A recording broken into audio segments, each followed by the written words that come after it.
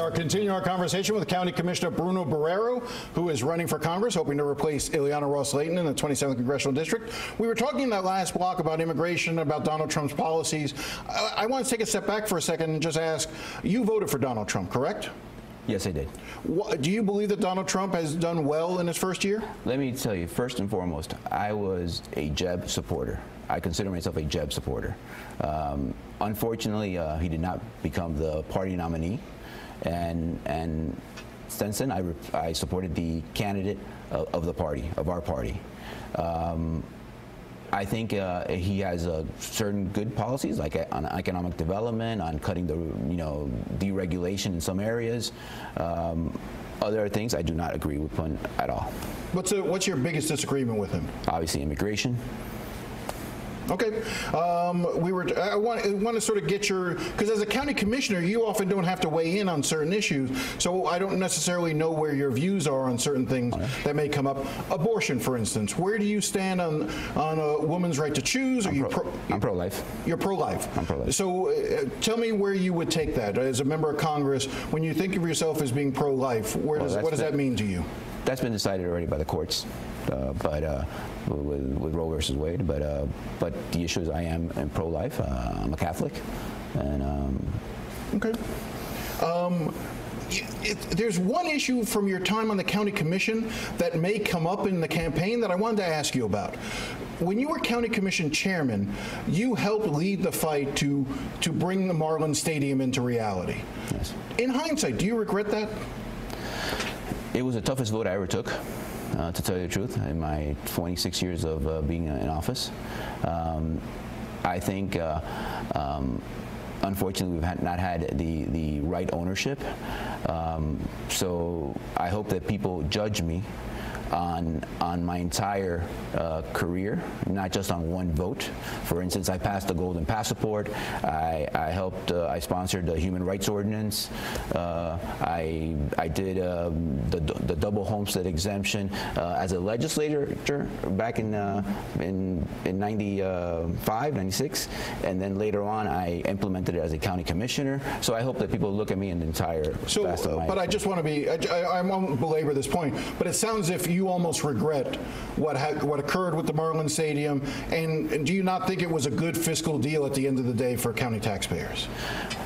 On the taxes that helped build the stadium are bed taxes. They can only be used for sports facilities, convention center. They cannot be used to lower our property taxes, to pave our sidewalk, to pave our streets and do our sidewalks. That, unfortunately, those dollars. Do you think it was a good deal? The issue of the deal, there's not even, and it's very difficult to quantify, but there's not enough dollars in the county coffers to pay for the advertisement that Miami-Dade gets every time a professional sports like a baseball game is televised around the country.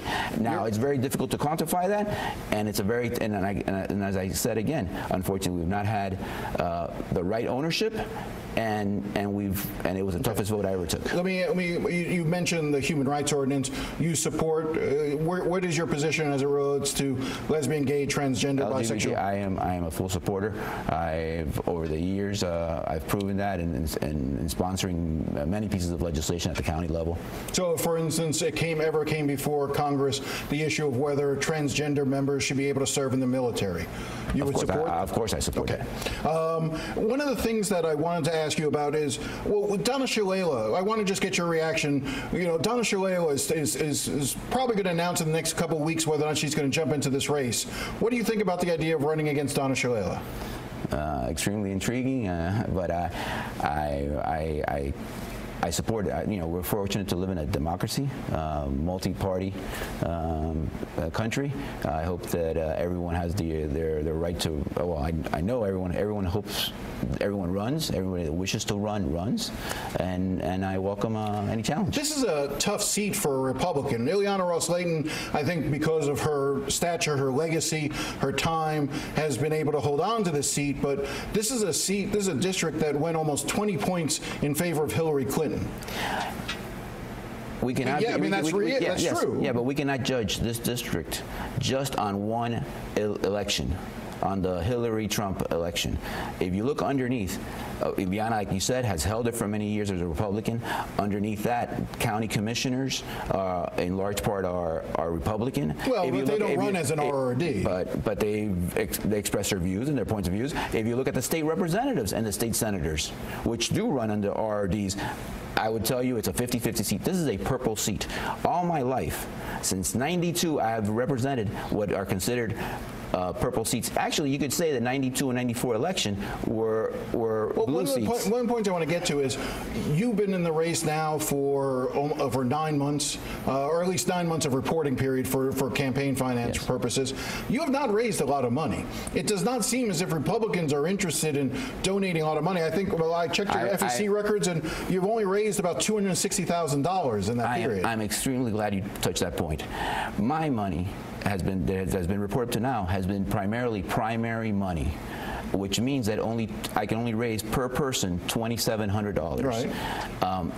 The Democrat side, they've been raising $5,400 per person because they've been raising primary money and general money. Right, so if you look at someone that raised in a Democratic ticket $500,000 compared to my $250. But one thing I want to raise, my money is primary and theirs is primary and general. But one of the things in looking through your campaign reports, one thing that I did notice was that almost all of your funding comes from lobbyists, developers, and folks who do business with the county.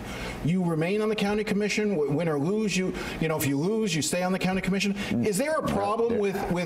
I mean, there's a lot of lobbyists, a lot of developers, a lot of attorneys. Right now, they're passing a piece of legislation in Tallahassee that says that we will have to resign to run, and I am willing, and I'm willing to turning in. I will turn in my letter to. So you're willing to resign? Yes.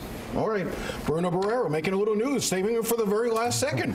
All right, Bruno, thank you very much for your time. We'll have you back, I'm sure. We'll be right back after the break.